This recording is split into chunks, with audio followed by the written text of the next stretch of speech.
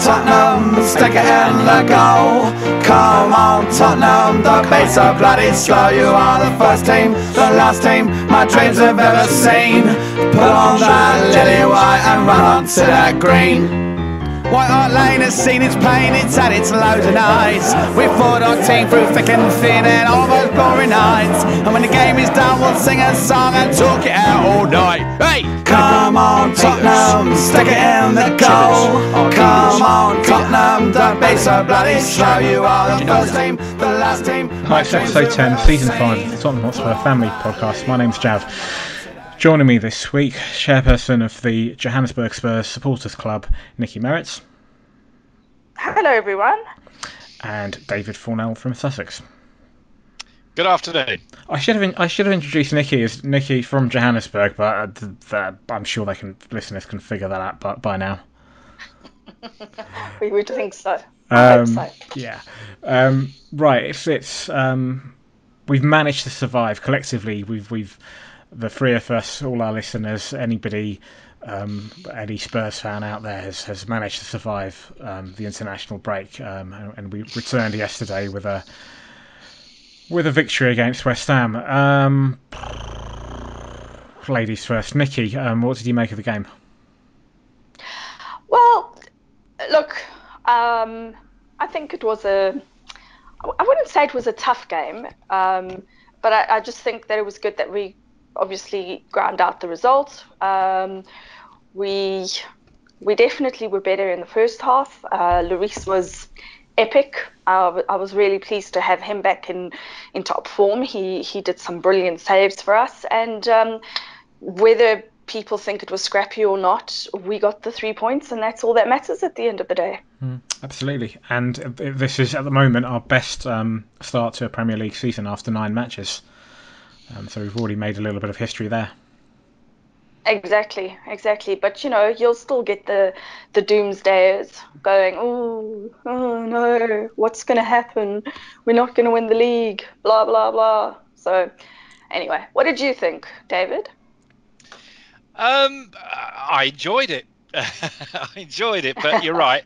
It was it was a tough second half. We did sink back into our own half a bit, and I think if we'd have got the second, the floodgates could have opened for sure. I think we'd have got a third and maybe a fourth if we could have got that second, but we did sink down, and then we had to go through the little bit of a concern that we've had of recent times on the important games, for instance, Juventus and Man United in the semi-final. We've been 1-0 up.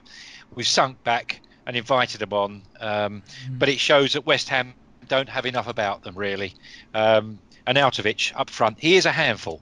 He was always going to be. He's a physical handful as well. He's a worry, but we dealt with him pretty well. We're always going to give chances away at some stage. It's inevitable, and that's when you need Lloris, and there he was, just to clear up if anybody wasn't doing their jobs. Ultimately, a fabulous 3 points. And who would have believed? I mean, as someone else said, you're sitting there thinking, well, we're not playing very well. It isn't all that at the moment with Spurs. I'm concerned. Use heart back to the transfer window. Should we done business? And then you say, oh, hang on a minute. We've got a better points tally than we have in any Premier League season so far. So where's the worry? Right at the start of the season, I think it might have been the second podcast, Nici, you were on back then with myself and Bex when we played Newcastle, and David, you and I had the pleasure of watching the Newcastle game, or maybe not, because as I recall, the game was a bit dull, and we were, I don't know, we said it on the pod. I remember at the time, Nici, there was when we played Newcastle that day, we didn't seem to be quite into second gear, where it was a bit, I don't know, a bit disjointed. We got the 3 points on that occasion.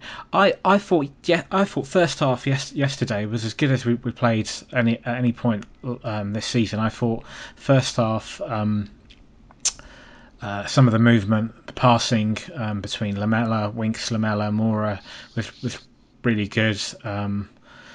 It was a lot quicker. I was impressed. I thought the first half we looked a lot better than we have earlier on at other points in the season. Second half, I sort of expected that from West Ham because they always raise their game against us. They always make it difficult. For them, it's their their cup final, and they always want to get one. Or their fans want to get one over us.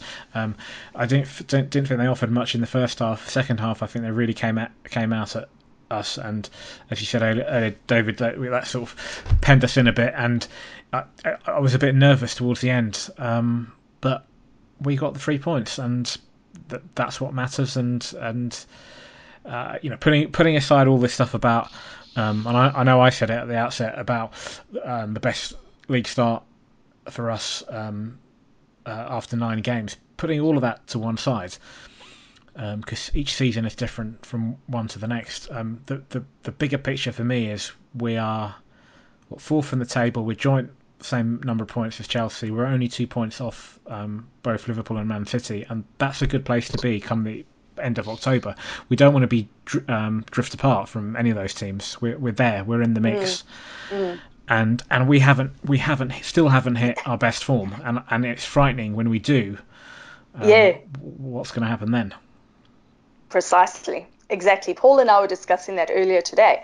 That's exactly the point that we were making. You know, if we're not even playing our best football at the moment, and we're able to achieve what we have been achieving when we haven't even been looking great, once we do hit that form and everything starts gelling and we get back these players like, you know, who have been injured, etc. I mean, can you imagine? The sky's the limit. So that's the one thing. I mean, obviously, I think anybody who supports their team is always going to look at it going, I can't wait for us to do better. When this happens and this falls into place, this might be what the result's going to be. And that's what we as supporters look for. We're always going to look for that silver lining because you want your team to excel. You want them to do brilliantly. And, you know, so... yeah, I mean, the perception is that we haven't had the greatest, we haven't performed very well, but where we are at the moment, actually, that's pretty darn good. So I'm happy with that.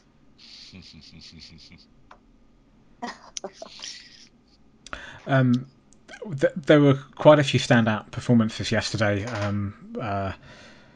Nici, I think you mentioned Hugo earlier. If I was going to put you both on the spot and you had to pick a man of the match, who was your standout player yesterday? If I come to David first.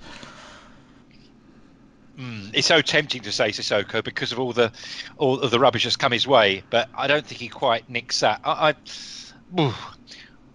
would go for Lamela. I thought he was our inspiration yesterday. Besides the fact of a wonderfully timed run into the box, and I know Sissoko crossed it as well, but I would go for Lamela. Nici? Yeah, I would probably say Hugo because I think, you know, he hasn't really been in form lately. There's just been something not quite gelling, and it's the old Hugo that we know and love. You know, that is there to clean up the messes when our defence is a little bit shaky. So he was epic yesterday. I think my standout performance by far. And a little mention for my Sissoko, because you all know that I love the underdog. So let's give him a big mention. In fact, we had a couple of questions on Twitter. Firstly, from our own John Stegles. His Twitter handle is @JW_Stegles. He says, "Who was that player with the black wristbands in the first half? Brilliant performance, and where did he go in the second?" And then Kent Goodrich's Twitter handle is @KentGoodrich. Musa Sissoko versus West Ham. Joint most take-ons completed 4. Most ball recoveries 12. Highest pass accuracy 94.9%. That's 51 out of 54. Has he turned a corner or was it a one-off? No, it's not a one-off. Not a one-off, is it? It's not a one-off. No. I agree with you, David. I think Sissoko, his confidence hasn't been where it should be, and I think Pochettino has showed quite a bit of faith in him, and he is playing a lot more, and I think it's building up his confidence. So yes, he's still a little bit shocking, obviously in front of goal, and that is a confidence thing. But I mean, he's quite athletic, and yesterday he really seemed so on form, and he had a point to prove, and he was just he tried his damnedest, and that's one thing you can't take away from him.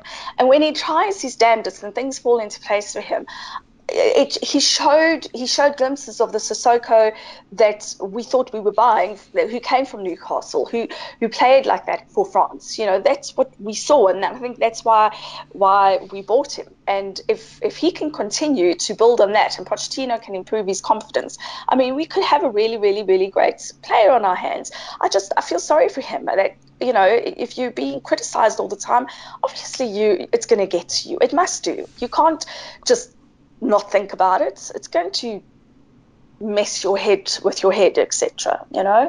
I think he was great.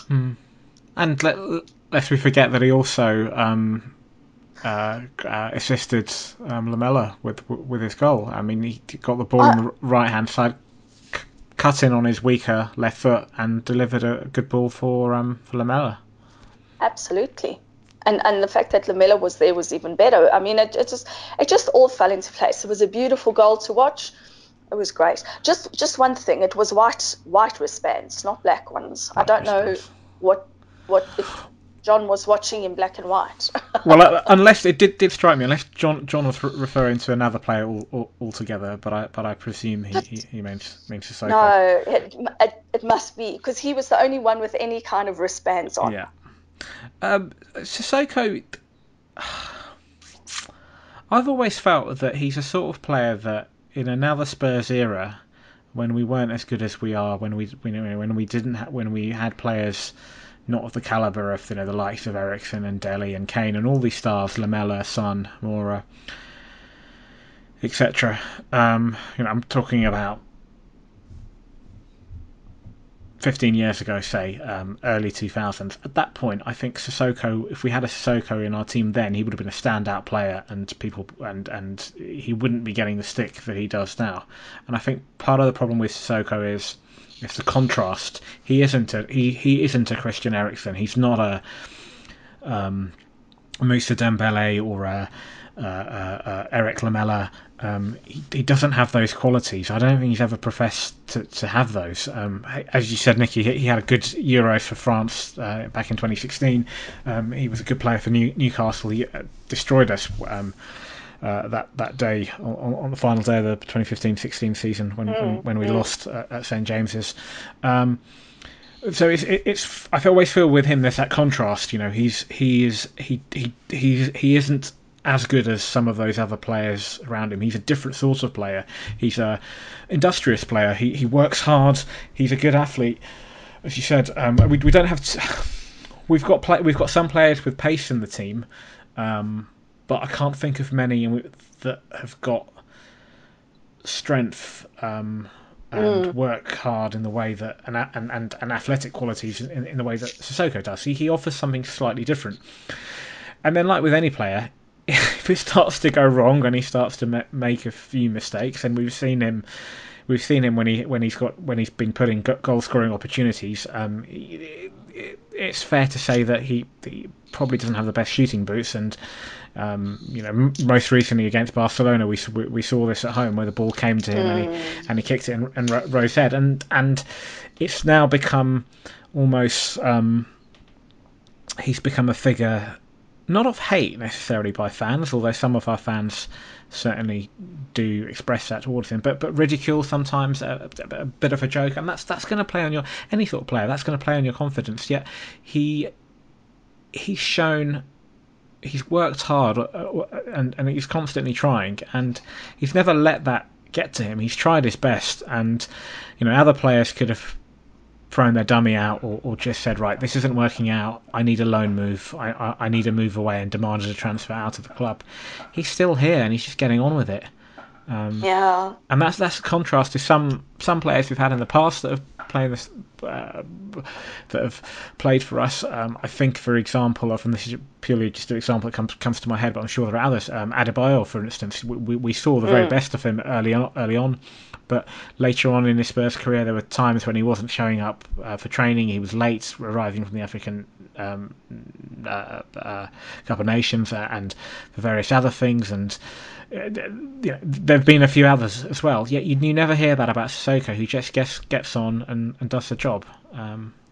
and yeah, I thought he had a really good game yesterday by his standards. And Pochettino even in his press conference afterwards acknowledged that and said, look, he offers us something different. And I think effectively he was trying to say that Sissoko plays within his limitations, and people shouldn't expect more of him. They shouldn't expect to, he's not a Christian Eriksen, but he's asked to do a job and he gets on and does it. Yeah, it's interesting that we're talking about him again. But Pochettino was asked a question, and we're picking on him when he has a good game, and there were a lot of other good games yesterday. Maybe we should have sort of just glossed past them and said, yeah, they all had a good game. Pochettino tries to create a team ethos, and a team way of playing. He doesn't like standout players. He only comments when he gets asked specific questions, and he's very honourable in answering those questions in some way. He tries to sort of damp that sort of question because he knows where it's going. But he, as I say before, he was bought to do a job. He didn't ask to come along and say, I can do what Eriksen can do. He never said that. He was bought. He was watched at a time when we probably paid more money. That was part of the problem. We paid more money for him than he was possibly worth. It was felt a bit of a panic buy towards the end. I mean, today's value, we probably paid about 50 million for him. And I've no doubt if you gave Pochettino 50 million, said there you are, one player, go out and get him, he would buy a better player, a more versatile player. But he was bought, and as you say, kept his head down, and he's doing a job. The silly thing he does, possibly, is be on Twitter, because he must get some real vitriol come down that line at him. And it's, as you say, Nici, his confidence has got to be eroded to some degree. And he's fought it very well. I mean, there were times yesterday he looked actually quite confident. He looked as though he's enjoying himself. Yeah. But second half, it became a bit of a defensive game. So he started to disappear a little bit. It wasn't quite his game. I think the fact that he offers that slight contrast is a good thing. He's not. Look, when there's a question further in the running order about what our strongest 11 is, and I suspect if we have everybody fit and available, I don't even suspect. I know for a fact he wouldn't get in the lineup. It's questionable whether he'd get on the bench if we have everybody fit and available. And if he did, I would argue it might be more for a tactical reason against a particular opposition, because he offers that something different. But it's a squad game, and he has a part to play. And when we have injuries, as we do, we need players that can be called upon and do a job. And he's done that, and credit to him. Nici, you mentioned Hugo, your sort of stand-up player. I think he made 3 saves in that game. Particularly the one I think towards the end. I think was it Arnautovic went through on goal? I can't remember. And he just opened up his body and made a save. I remember at that point my heart was just sinking, and I assumed that was it. It was going to be 1-1, and we were going to concede a late goal. And Hugo, he's had his critics recently for various reasons. It's off-field, should we say, problems, and then when he returned against Barcelona, he made a mistake early on. He saved us yesterday and made some good saves. The player that I was really impressed with was Harry Winks. I thought he was superb once again, on the back of games against Cardiff and second half against Barcelona. And also playing for England. I thought he was really, really good. Always looking for the ball, always looking to drive it forward, full of energy. I feel that we're starting to get the Winks we had this time last year back, and hopefully he can just stay clear of injuries. Well, another player I think who's sort of improving again is Dyer. He's been Dyer for a number of games where he's just not been around, and then for England and now for Spurs, I mean, he's showing up and he's performing like the old Dyer again. and it's been good to watch him. I think you could say that for so many of the players. It depends on the game, it depends on the day, it depends on the mood, it depends on so many factors. And I won't even pretend to imagine what goes through their minds, especially for a London derby, and it's West Ham, and it's sometimes they're our bogey team, and I'm really proud of the boys for grinding out a result. I don't care how pretty it was, how ugly it was. The fact is, we walked away with the 3 points. We are where we are in the table. We're still in contention. Nobody, like David said earlier, nobody's gotten away from us. Or was it you, Jav? One of you said nobody's gotten away from us in the Jav. No one's gotten away from us in the table, and that's what counts at the end of the day. We're actually not in a bad place, and that is with the injuries that we have. So, I'll just give credit to the whole team because they really did put out a squad performance, as I think Jav said. Yeah. Lamela, is he showing some greater deal of maturity in his performances? Yeah. Yes. Yeah. He's becoming a what we all hope is a central focus of creativity, and that's where he's building. But he can also run at players more than Eriksen can. I mean, Eriksen's very, very skillful, and he does dribble, and he's very good at it. But Lamela runs at people, and once you start doing that, you start to pull defences around, and he's doing that. And just to say yesterday's goal, what a cracking run that was. Simple, but it's timed. Just that little 5 yards, and you just see him dart through the line. As Harry Kane had already made the run into the box, hoping the coming in off of Sissoko's right foot. Sissoko cuts back. Harry Kane gets left in no man's land. He's jogging out, and defence then come out, leaving Harry there. But then it's Lamela from deep coming straight through the ranks, and a lovely little glancing header. Absolutely superb goal of its type. I really enjoyed that one. Yeah, he's looking great, isn't he? And as we keep saying, he's like the new signing. Can I go back to Dyer, please? Dyer's tackle. I know everybody's talked about it, but I'm still going to mention it anyway. His tackle on Ramos. I mean, that was a thing of beauty midweek against Spain. It really was. It was a fantastic tackle. I don't think he deserved a yellow, but hey, it was worth a yellow, and it set the mood of the game. And I thought, great, now bring that back to Spurs. We'll have a little bit of that. Dyer, as you said earlier, Nici, he's come under some criticism recently, and that's fine. He hasn't been, for whatever reason, he hasn't been performing at his very best. But I mean, some Spurs fans have written him off and suggested that perhaps it's time for an upgrade. I think that Eric Dyer that we saw in 2015-16 was a superb player. All players, particularly young players, they always will have a slump in form. That doesn't mean to say that they can't push on, and I'm sure Dyer's still a young man. He'll mature and develop and will push on. And I think for me, the fact that he's so versatile and he can play in different positions, I think for me he's an integral part of our squad. And he's one that I wouldn't want to see us sell at any point, even if he was having a bad patch, which happens from time to time.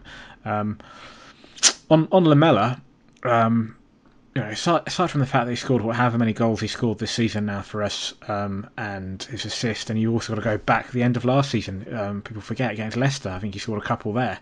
So he carried that form towards the end of last season into this.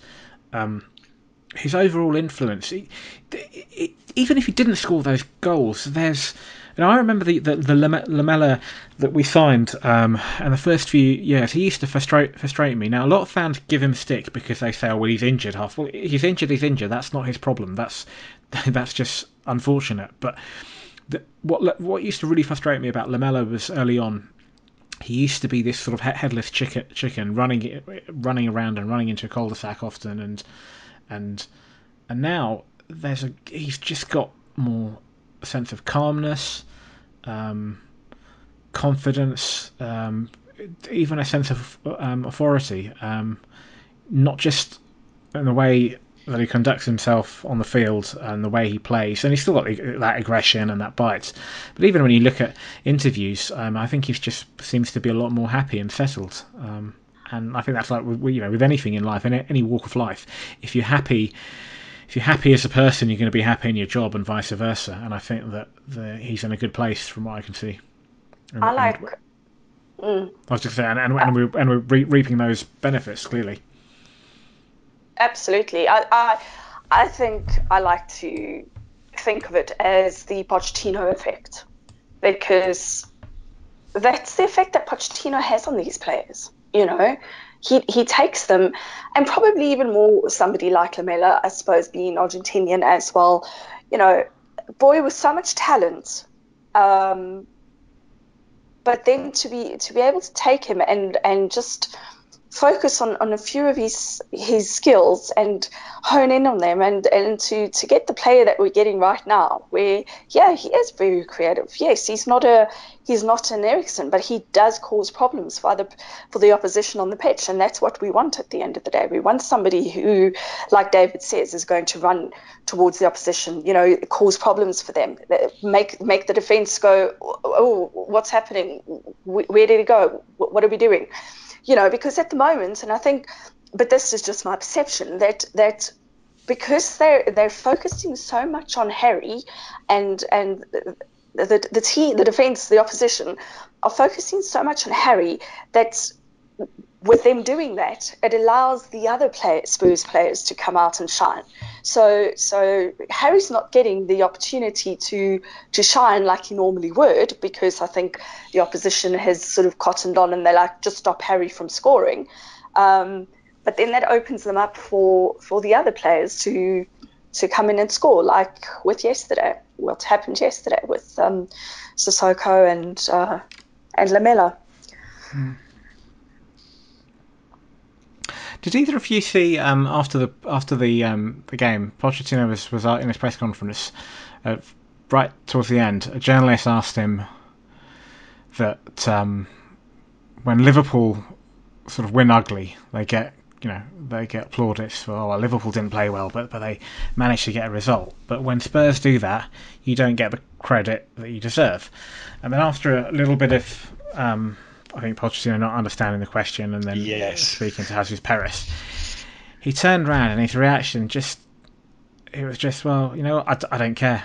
I don't care about that. And I felt so, because particularly for me, it always gets under my skin when I hear pundits not giving us the credit that we deserve and heaping praise on the likes of Liverpool and etc. And I find it very difficult, and I try to be that one who's it doesn't affect me. It does affect me. I don't like it because I think it's disrespectful. But I just love the fact that he just seemed completely blasé to it, and he just said, "Yeah, don't care really about that." Says a lot for the man. It does, and his focus. Yeah, he's not too. And I mean this with the biggest respect. It's not about how they play or their results or whatever, or whether or not the press give us the credit that we do. At the end of the day, we just worry about ourselves. The press are always going to be blowing smoke up Manchester City and Arsenal and United and Liverpool's arse. Let them do it. By all means, go. I mean, the amount of focus that Mourinho has been having.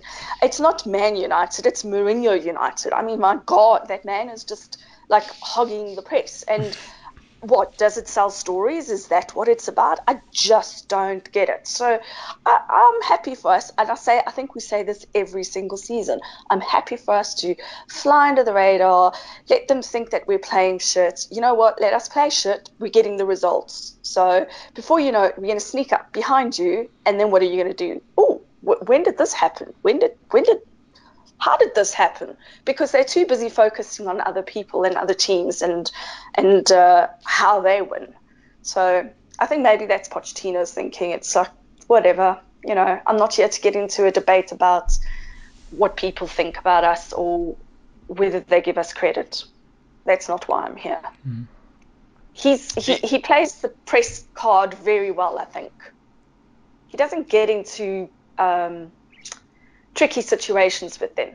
And I think he uses the English barrier as a bit of a defense mechanism. Yeah. In a way. Yeah. He's very clever. He's quite interesting because they are focusing on, particularly at the moment, Man City, Liverpool and Chelsea, simply because they haven't lost a game. And we've lost 2. But interestingly, in previous seasons, we keep drawing. And certainly to start off with, their first game is notoriously a draw and tends to be a 1-1. But this season so far, we haven't drawn a game in the Premier League.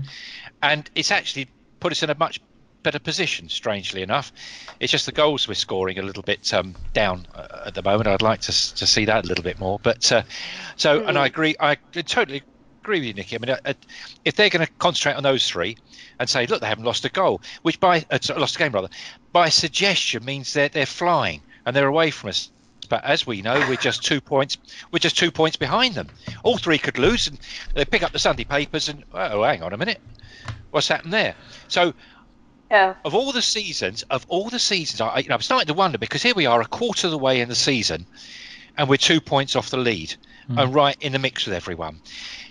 And this is a season I would least expect us to really challenge for the Premier League. I'm just hoping that we will maintain and keep into the top 4. But now I'm starting to recalibrate and looking at it thinking, you know what, if these other boys suddenly hit a bad patch, and hopefully we then find our form, and I'm absolutely certain we're buying in January. I think there have been thinly veiled threats, if you like, from Pochettino that he will spend in January. He will strengthen the squad. He has to, and people have to be, as he says, be brave. Maybe we'll see us come out into the new year with a renewed vigour. It should give the other players a bit of a jolt as well. So who knows? This could be, it could bizarrely, and as you say, Nici, suddenly they look at the table, and everybody picks a paper up and think, oh crikey, whatever happened there? How did that happen? How did that happen? We just got to stay in the mix. Well, absolutely. I think. I mean, we'll look at the next league fixture in the second half of the pod, but I think certainly the next few fixtures over the next month, from the end of October to the start of December, are going to be crucial, because that's normally the period of time we tend to have a slowish start the last few seasons, and then we've had definitely the last couple of seasons, because of injuries, which we seem to be plagued with. We have this period round about nowish where we drop a lot of points, where we lose games or we draw too many, and then we suddenly hit form again and hit a run in December. So I think the next we're in really good position. We haven't gone adrift of the league leaders. It's an interesting table, a very congested field at the moment. If we can, I said, I think a few weeks ago,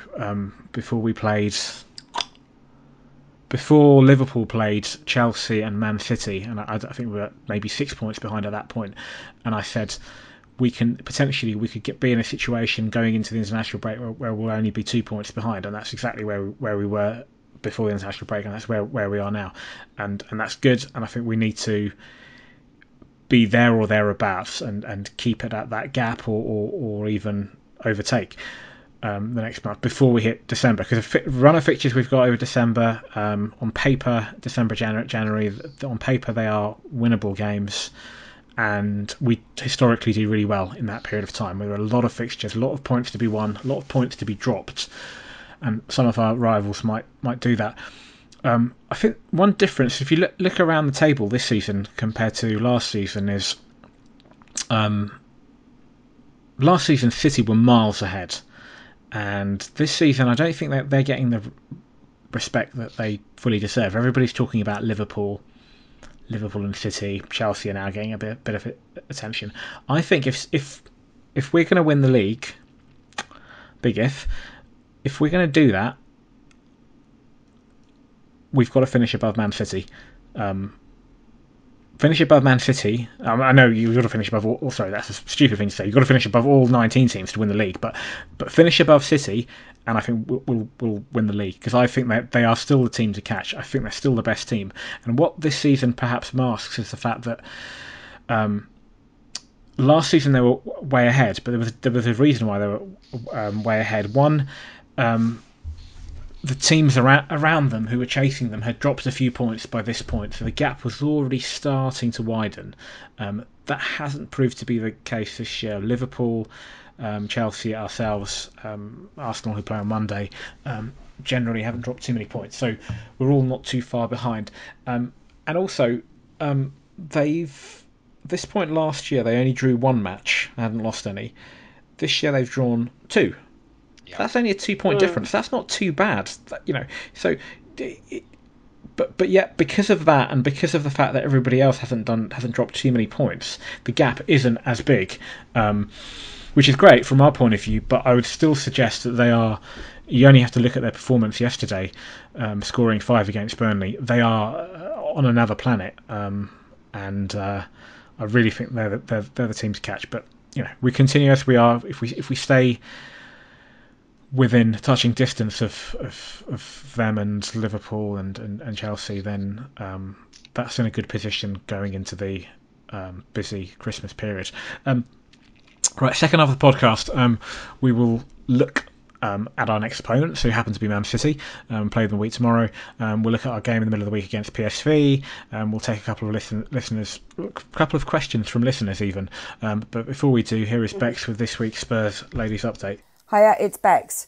Busy couple of weeks for the Spurs ladies, where there was no update last week, which is a shame really. Anyway, but it was international break, so no podcast. So last weekend the girls played down at, bizarrely, the Dripping Pan Stadium. I'd love to know the origin of that name, but I'm not actually going to go and find out. Anyway, when they beat Lewis FC 3-1. So they went a goal behind, and then Bianca Baptiste pulled it back 2 minutes later and equalised, and then Rihanna Dean got 2. That took the girls to second in the table, and including Spurs keeper Chloe Morgan saving a penalty. This weekend the girls have played today, Sunday. They played at Cheshunt, they played Millwall Lionesses. It was obviously quite a quiet game, what with just the 8 goals being scored by Spurs, which puts them top of the table. 8. I mean, 8 got... Really?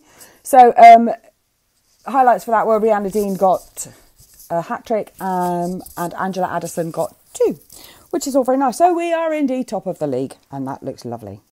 Their next game is against Aston Villa, and that's next Sunday, the 28th of October at 1 o'clock, and that's at Cheshunt. That is a league match, so hopefully, and if United ladies, because that's not a con at all, if United ladies don't manage to win, then we will stay top, which would be lovely. So in some other news around the team, Karen Hills was named the inaugural FA Women's Championship Manager of the Month, which I think was really good. Fantastic for her. She's quite pleased. And that was because we had 3 wins at the start of the season, which is really, really good. Lovely for the whole team as well. And then we had 5 of our girls called up for international duty. Megan Wynne and Josie Green were included with the Welsh team. Anna Philby was called up but had to pull out due to injury. Rihanna Dean, who has clearly been doing very well, was invited to join up with the England under-21s. Jessica Naz has just gone back to the England under-19s. So it's been really good. Lots of happening in the world of Spurs ladies. Give them a follow on social media. Any questions? I am on Twitter at BunchesBex. Cheers, thanks, bye-bye. Welcome back to the second half of the Tottenham Hotspur Family Podcast. Thank you, Bex. Right, Man City next, and we've got them a week tomorrow. I'm really concerned about this game because there are 2 teams that I've seen live in the flesh that I think are just on another planet. One of them was, whatever it was, 10 days ago. Barcelona, who I think are the best team that I've ever seen in the flesh. I think they were just superb, and it was just... It was a joy to watch them, but it was also painful because it was our team on the receiving end. And Messi, what a player. But domestically, the one team over the last few years that I've been really impressed with have been Man City. The way they played us off the park last season, home and away, just superb. And this is going to be a really, really, really tough game going to have to be at our very best. I would, if I was going to make a prediction, I would happily take a draw. I would happily take a 1-1 draw.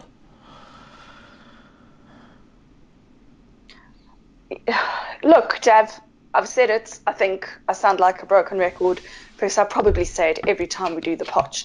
But anybody can beat anybody on their day. Did you say do the Poch? And have you got Pochettino on your mind? Oh, God. Did I say that? Did I say Poch? You did. Oh, my word. Clearly I want to do Poch. Sorry, Annette. Step up, move out. Sorry, when I do the pod, oh, God.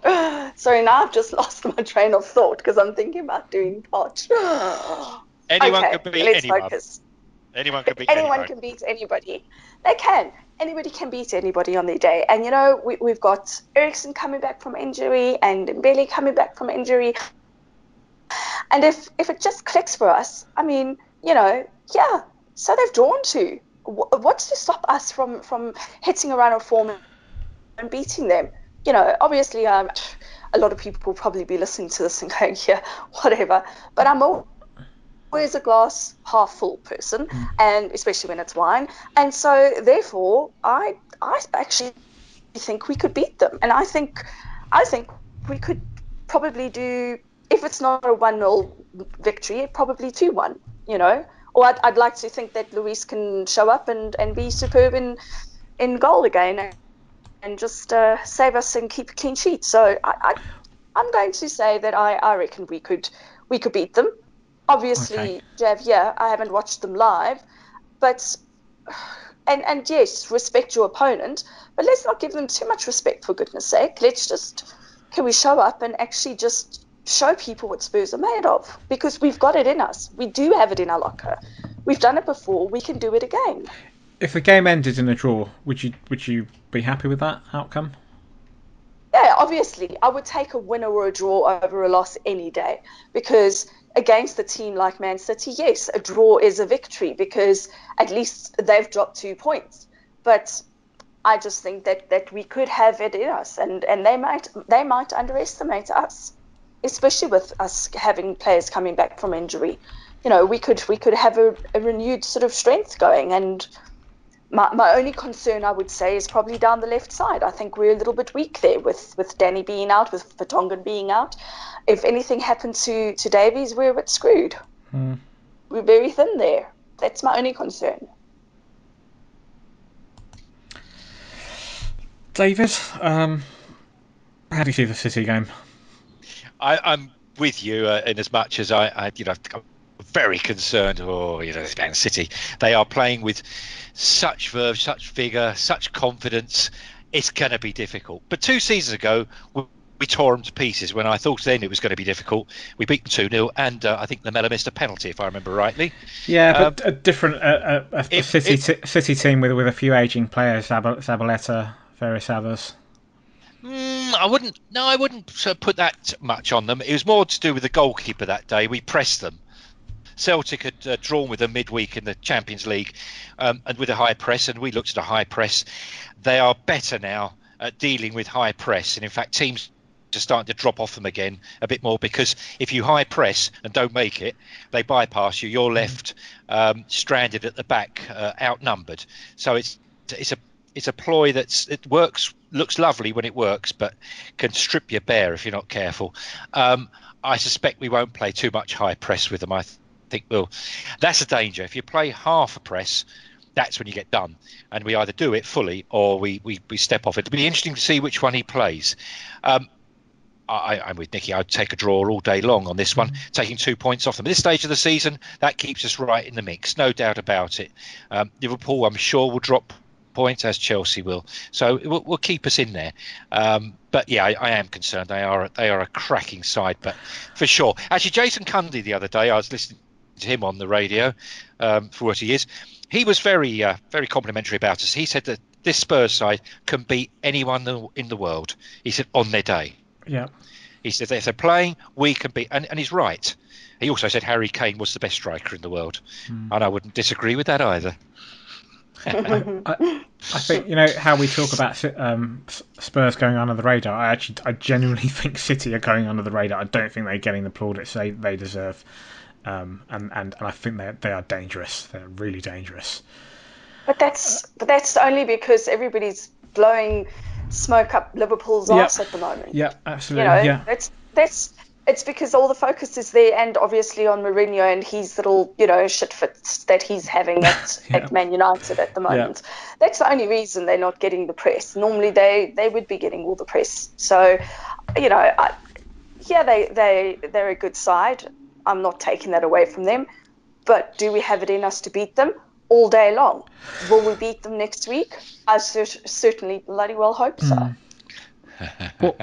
What I think is we definitely got, not just because of the points difference.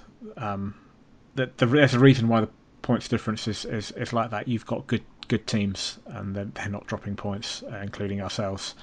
And Chelsea, I didn't expect them to be where they are this season, and they are. I think they could be a real dark horse.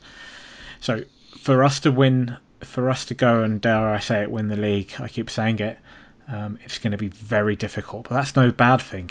Just imagine if we actually won the league, and we did it this season, not the season we were chasing Leicester, when supposedly it was a weaker league and all the other supposedly big clubs were in transition. Imagine if we did it even the year after when Chelsea won it and we were chasing them. Some of those clubs were still in transitional states, United, City. Imagine if we actually did it this season and we finished above Man City, Liverpool, and Chelsea. That would be quite some achievement. That it's going to be really tough. But we're there at the moment, and I think that you saw this a few weeks ago. Liverpool, when they played Chelsea and Man City, they didn't win it. Okay, they didn't win either of those games. They did drop points. So that we gained 4 points on them because of their two draws, but they still drew those games. City drew against Liverpool, Liverpool drew against City, and I think that sometimes we go into these games, thinking that winning it is the be all and end all. But I actually think in the games against the top six, it's so difficult to call. It can go either way, and if we win those games, fantastic. But if we actually come away with a draw, I think that's perfectly credible. It means we've got a point as opposed to none, and the team that we've played haven't gained any ground on us. And I think the league will come down to how consistent you are against the weaker teams. And I think, touch wood, at the moment we have, not just this season but previous seasons, we have a very good record against some of the weaker teams. We don't tend to drop points that often. Liverpool in the past, last season for example, have. So if we continue it as we are, but just be a little bit more maybe tactically aware against some of these teams. But David, you mentioned the trying to press City. I think that worked a couple of seasons ago, but they're so much better at dealing with the high press. And I think maybe in some of those games, if we're perhaps a little bit more tactically astute and do sit back sometimes, do invite the pressure, and then try to hit teams on the break, then we can get something, rather than go hell for leather and always assume that's the right thing to do. Now, before Man City, we've got PSV on Wednesday in the Champions League. We've got 0 points. They've got 0 points after 2 games. Inter and Barcelona have got maximum points after 2 matches. They obviously play each other the same night, and they'll play each other a couple of weeks later. So we've got back-to-back. That means we've got back-to-back games against PSV. It's away from home. I was looking at the form table. I think they are top of the Dutch league, and they've won all 9 matches and only conceded 3 goals all season. Now, obviously, the Dutch league is generally a weaker league, so it's not too difficult for a team like PSV or Ajax to find or to excel in that way. Are either of you hopeful, optimistic that we can get something? I'm not. I'm fairly. For me, the priority is the league, and I think we're going to have a very difficult, not an impossible, but I think we're going to have a difficult job trying to qualify out of the group, having lost our first 2 games. We had a little crumb of comfort this weekend. Messi broke his arm. Okay. But he'll be back, unfortunately, I think, by the time we play them. Yeah, but he might be a bit careful with it when he gets battered, which Dyer would probably look for him, I suspect, if he'd only just come back. Yes, Eindhoven are flying in the Dutch league, as you say. 36 goals for, 3 against. I mean, it's quite something, but I wouldn't worry about that. But I think we'll go out there and win. We have to. I don't think do anything else. We will go out there and win, and I think the game yesterday was a good hors d'oeuvres for it. I think the main course will be on Wednesday, and I think we will play well. And I think it was good management by Pochettino. He didn't bring Eriksen back straight into the starting 11, and I think he was keeping him just nicely for Wednesday. So we got the creativity back, and I think Dembele will start on Wednesday as well. I think the game we'll chuck is the following Wednesday. I say chuck, but I mean that's the game where he doesn't chuck any games, but that's where he will give the opportunity to a lot of fringe players in the West Ham League Cup game, and I won't beat Pochettino or Spurs up if it doesn't work. If we drop out of that game management. Yeah.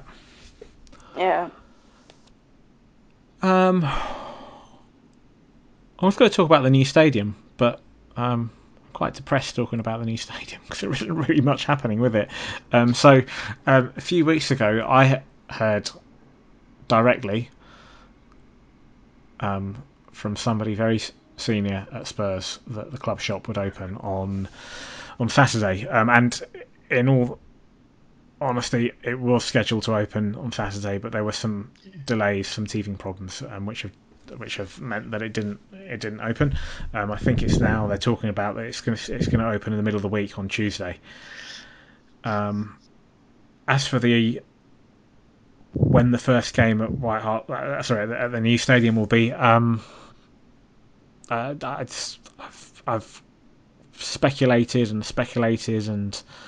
speculated some more, and I really don't know. I think it's looking possibly like United.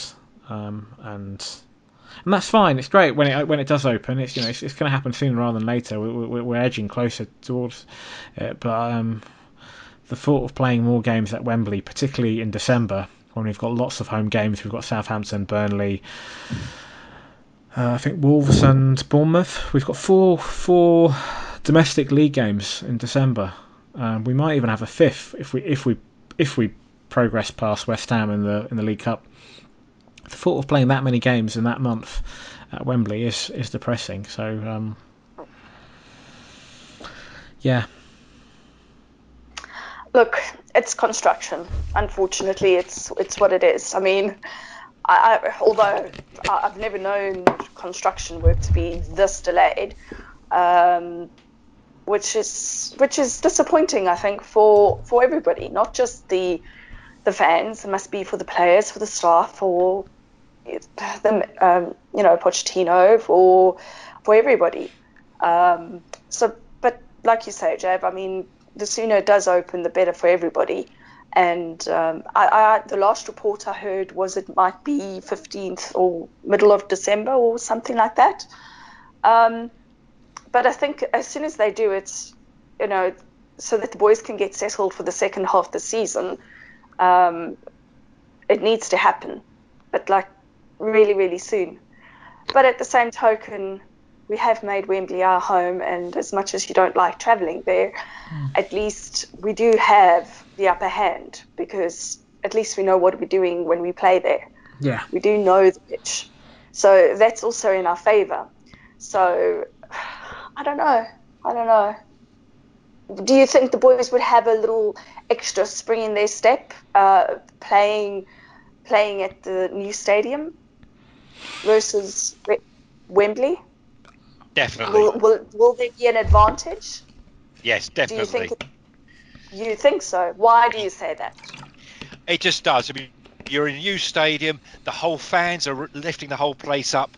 It's wonderful. I'm going to go back to my playing days, and remember our club when we first got floodlights, and we played midweek in a lot of our league games, and it just lifted us. And we were unbeaten there for 2 years under the floodlights.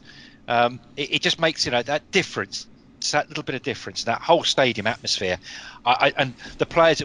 You won't need to instill it in the players, particularly the first game. Got to win, and I think it will raise their game. I really do. That's one of the things I think next season, if we get a couple of signings and get in that new stadium.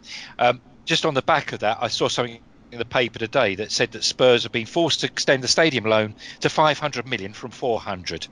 Whether, again, this is all speculation by the paper, because lower down they say that our capacity is 61,500. Well, of course, as we know, it's 62,062. So it's silly little things like that. But they're talking about it being possibly not ready until the new year and possibly even the springtime. Well, I don't see that, but I don't think the club really know at the moment. Still, it's driving me up the wall. That and Brexit at the moment. I'm considering taking up smoke. I'm considering taking up smoking, to be honest. Well, It's getting so bad, all this. nope. But it is costing. You've got to imagine it's costing Levy, and he doesn't like it. We know Levy won't like that. It's costing him. I know he'll be punishing the companies that have delayed it, whoever that might be, financially. Although not everything, but some of the costs will still unfortunately come down to Spurs, I'm guessing. So he'll want to get in there as soon as possible.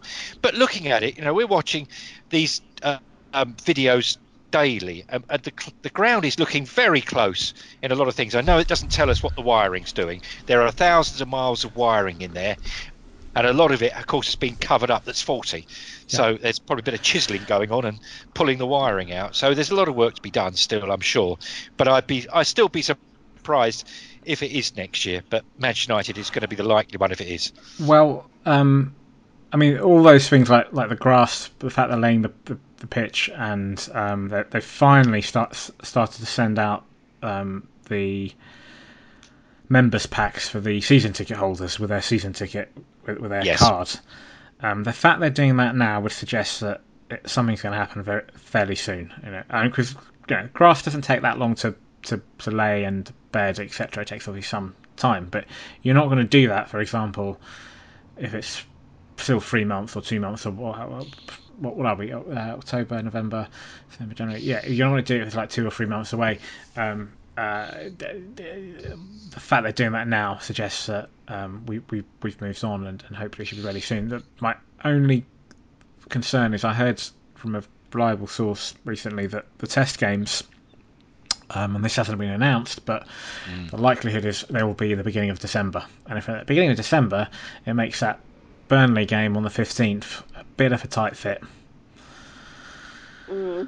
Whether that would be the first game, it would probably then push it towards. I don't United. agree. Actually, I don't agree. I think clearly if the tests fail, then it won't be. But if the tests pass, what else have we got to do? Because I've had more time to finish it off, and if by the time it comes to testing, I'm sure they won't be far away from actually finished when we go to that first game, other than a few pictures being put up. I don't think we'd be very far away. Yeah. That September game, clearly there were going to be a lot of stuff that wasn't going to be ready. Now, wouldn't have surprised me if there were certain parts of the stadium even that fans weren't being allowed to in certain sections at that stage. But now I think most of it will be. So I don't know. But we're all guessing. That's the trouble. The club keep making us guess. Absolutely. Just imagine if we won the league. That's the third time I've said it in the pod. Yeah. If I keep saying it's going to happen. Just imagine we did it in the season when we played at Wembley, Milton Keynes, and the new stadium. That would drive everybody mad. Yeah. That would give me quite a great deal of pleasure. Right, two questions to finish off the pod with. Firstly, in some senses we've touched upon this, but maybe it's why. James Parr, why does it feel like our season is rubbish, yet it's our best start? Yet it's our best ever start to the Premier League. Obviously, he's referring to performances, which have been perhaps a little bit underwhelming. Yeah, they have been underwhelming, but it's exactly what we said earlier. If this is what we perceive to be a poor start, because they have been underwhelming, can you just imagine once everybody's fit and back from injury and we have got everybody firing again? I mean, we could be formidable, and other teams are going to fear us. So, I think it's incredible, actually. But I suppose it's people. I mean, like at Joburg Spurs, and I'm sure it is the same when you guys go to the stadium. There is nothing more, I don't know, fulfilling than celebrating a goal. I mean, it is incredible. Everybody's cheering and screaming and clapping and shouting and singing and celebrating, and that feeling, if you could bottle it and sell it, I think you could make a lot of money, because it is just so fantastic.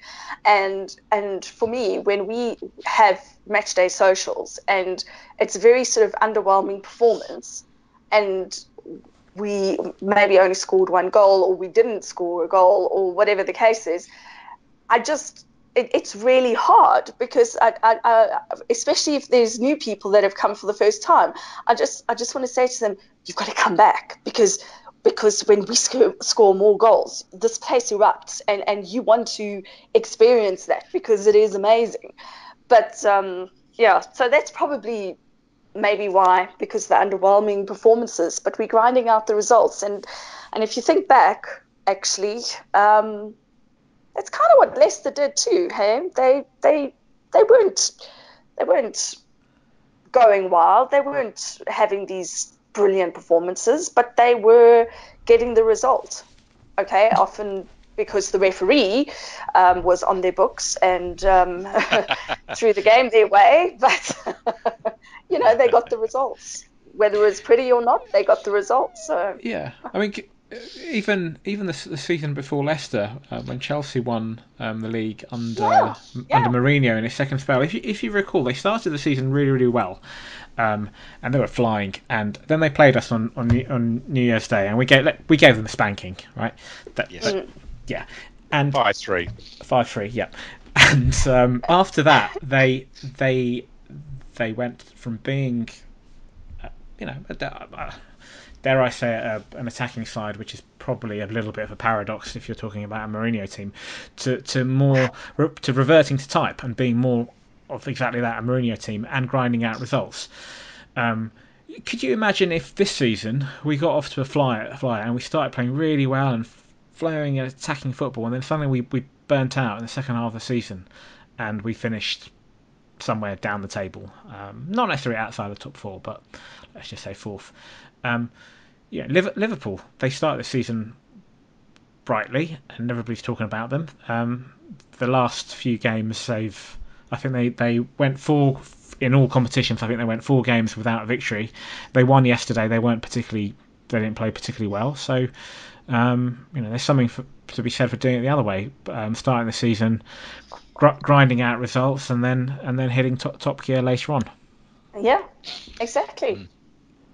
It's quite interesting. The last 2 seasons, we've been sort of suggested that we've been overperforming, if you like, of what they expected. Now this season, suddenly we're underperforming, and we're doing better. So I'll take it. Well, we have been the suggestion against the others. This is it. We're being compared. They're doing really well. What a good side. I hardly spin anything. In fact, I think at one stage it was 5 million in profit over the last 4 years of our transfer dealing. So we're outperforming where we should be. And then this season, suddenly we're underperforming. But we're ahead of where we were last year, quarter of the way into the season. Yeah. So I'll take it. I'm happy. I see what other people are seeing. It's not it's not hitting top gear by any means. So at least we've still got that to come. No, absolutely. And okay, let's look at the why. I would say the why is probably down to the World Cup. We have so many players both with England and Belgium, France even.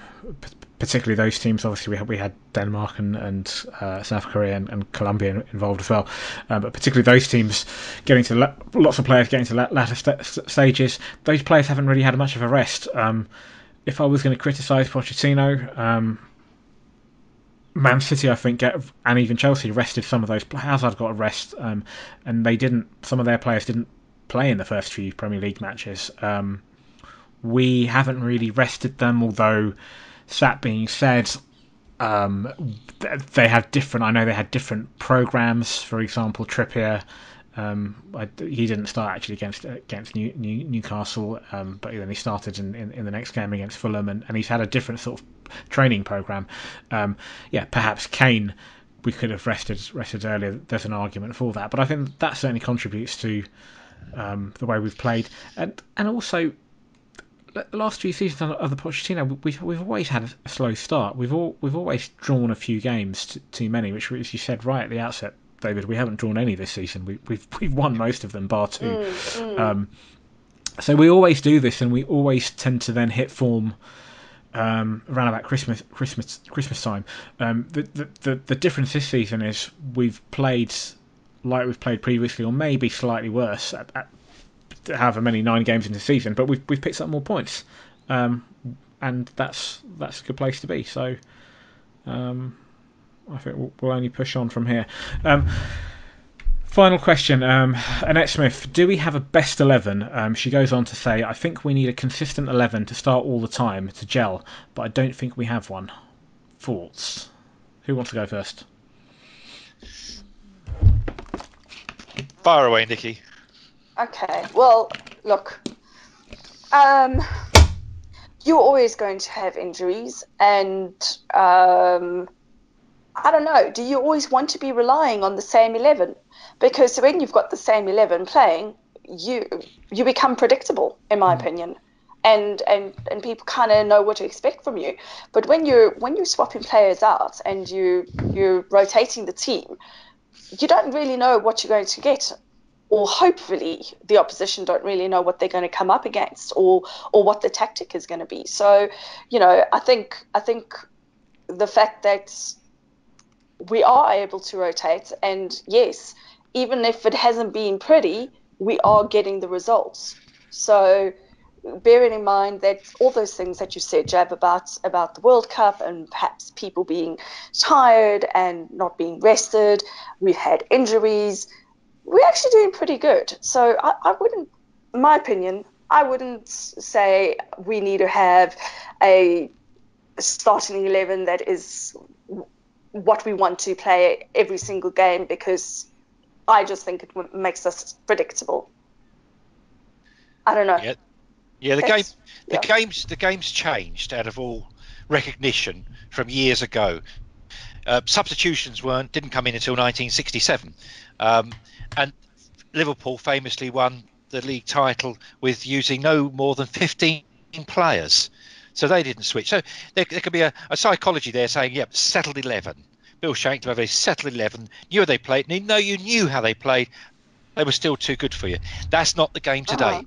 The game is awash with money, big squads. That's what Chelsea and Man City have upon us, really. A bigger squad, and one's players that are so highly paid they're willing to warm the bench. That's the difference, and we're trying to do that on a little bit of a budget. And you're absolutely right, Nici. That's what Pochettino does. He doesn't always do it to rest players. Sometimes he does it tactically, and as you say, you don't want to give the opposition too much knowledge. You want I think they have team sheets in. I think we have them an hour ahead, the team, and I think they have them an hour and a half ahead. That's correct. When they get handed in. Yep. And they have an hour and a half, and then they've got to work their tactics out when they see the team come out, which is not a lot. You're not going on the training pitch, so you're trying to throw something into the mix and have them confused, hopefully. So the only time you're going to know whether we got a settled or a best 11, shall we say, is when a semi-final or a cup final come along. Then you'll probably know, and if all are fit, you'll know who Pochettino thinks is probably the best side. I think that we've been blighted by injury problems, and that's probably why we haven't been able to play our best 11.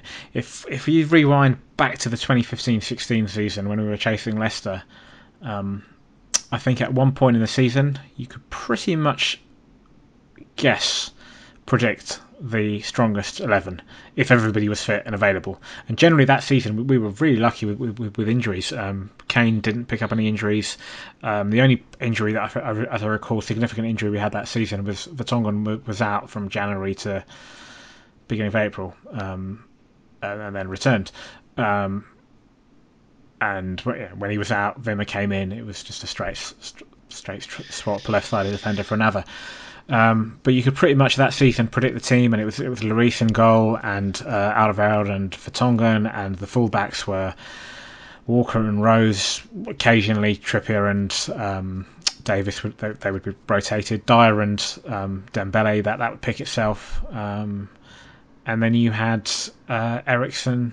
It was Dele's first season, and it tended to be where he sort of changed it. It tended to either be Lamela or Son as the other player, and then Kane up front, and that was it. We had a few other players in the squad at that point, Chadley and Tom Carroll, Andros Townsend at the beginning of that season, and then we sold him on. But it was pretty much that was the team. You knew what you were going to get, and unfortunately, the last couple of seasons we've had a lot of injuries. We've had Kane in and out of the team at various points. With ankle injuries. We had an injury to Toby last season. We had the injury to Danny Rose. Wanyama's been in and out. And we said Dembele. This season, Eriksen suddenly and Dele, players who never got injured in the past. So I think that means that we haven't been able to pick our best 11, whatever that is, on a consistent basis. Is that a problem? Yeah, I mean, I think it's disruptive if you're constantly having to make changes. I think it's one thing if Pochettino is making changes for tactical reasons or for rotation through choice, and I suspect if it was through choice, he wouldn't make that many changes. But often, I think a lot of the time his hands been forced, and he's had to make changes because of injuries. Hopefully, now we're in a position where Eriksen, Dembele have returned or seem to be back now. Aurier was obviously on the bench yesterday. Dele, I think, is going to be back in training soon. So hopefully that should be all of our outfield players available. Although I know Wanyama got a knock for Kenya in the middle of the week. That's right. Okay, but then, Jav, answer me this question. Mm-hmm. Who would your top 11 be? Who would be my top 11? Okay. Who would be? No. I want your top 11. No substitutes, top 11. If we were playing Man City next week, Monday, which we are, and everybody was fit, who would be your first 11? Everybody fit and everybody on form? Everybody, yes. Okay. I would play Hugo in goal. Mm-hmm.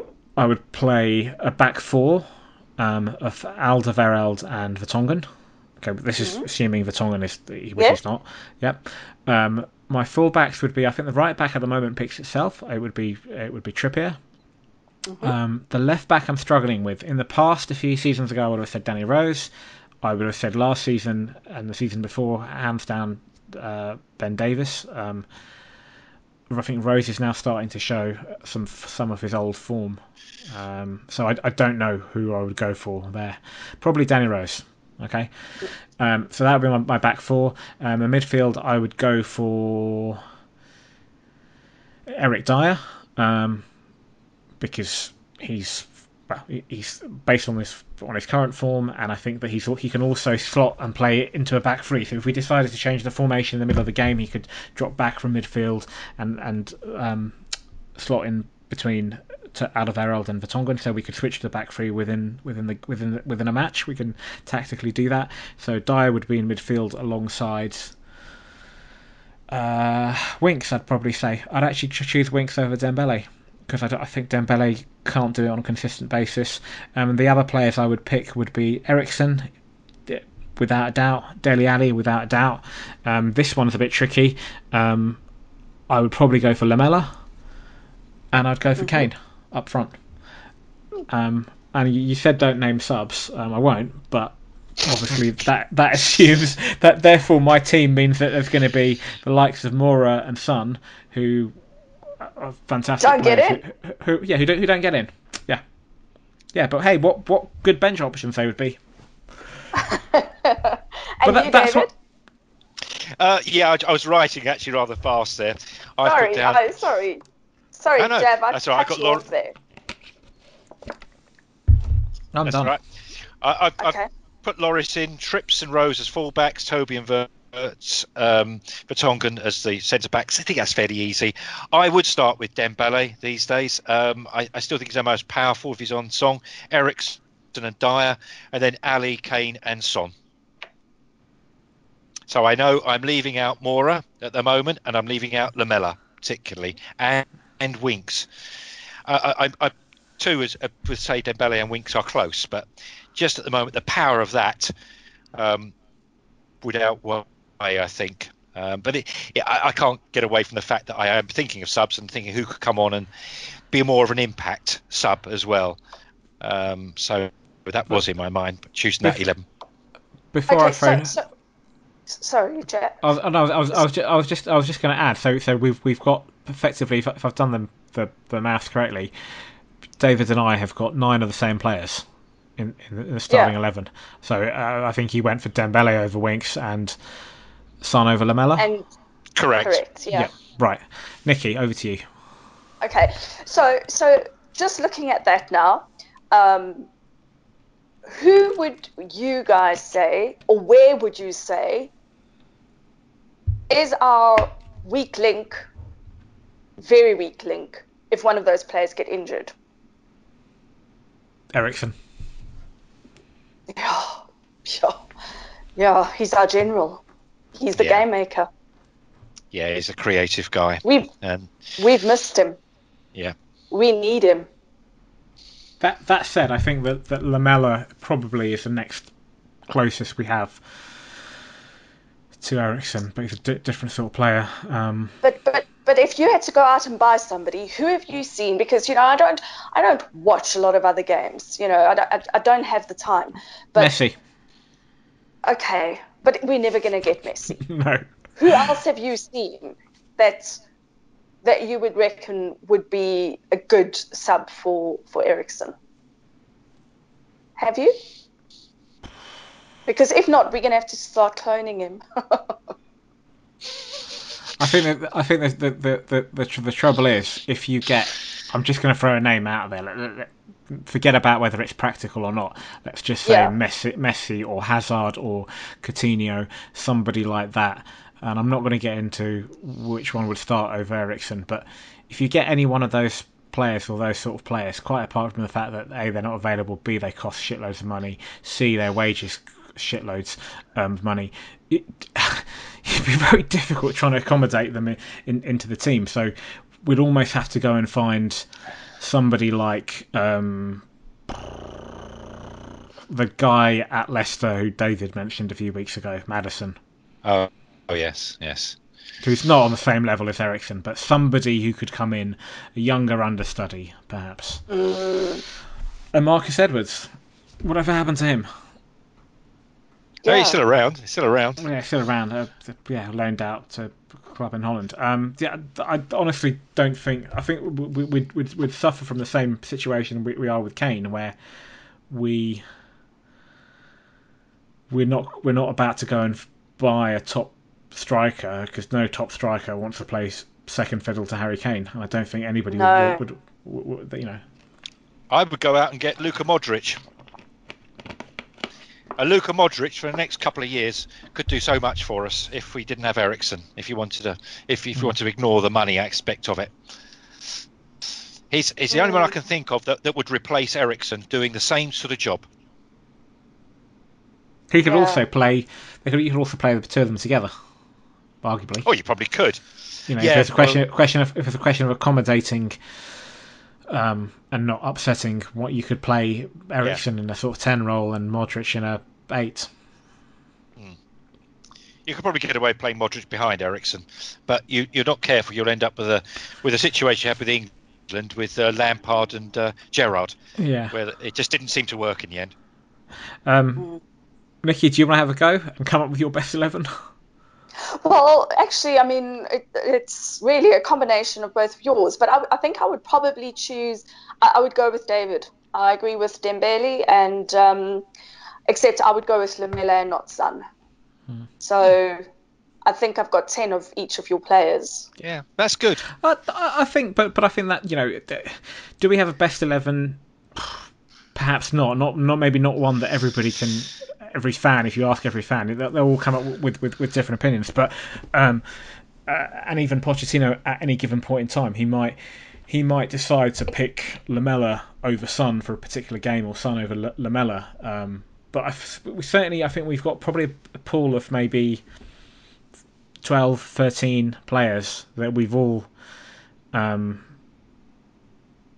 chosen. There were some slight differences between mine and David's answers, but I don't think that's the issue, though. I think the bigger issue is the fact that we've just been blighted by injury problems the last couple of years, and that's meant that it's been very seldom that we've been able to pick that best 11, whatever it is.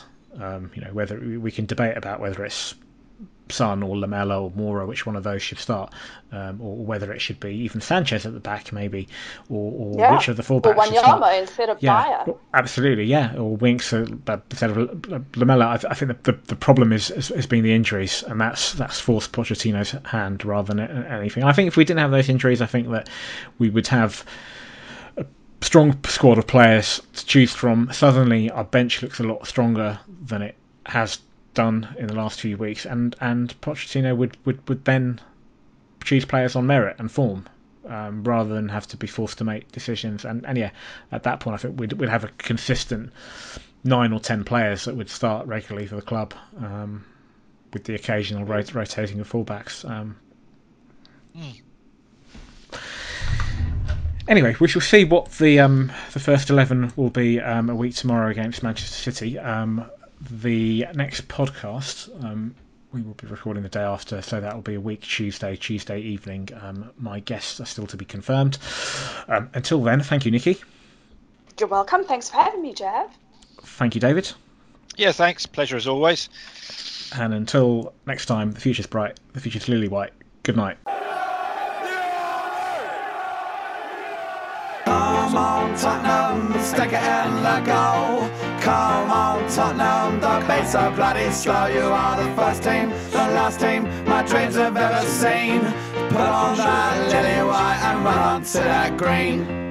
White Hart Lane has seen its pain, it's had its lows and highs. We fought our team through thick and thin and all those glory nights. And when the game is done, we'll sing a song and talk it out all night. Hey! Come on, Tottenham, stick it in the goal. Come on, Tottenham, don't be so bloody slow. You are the first team, the last team my dreams have ever seen.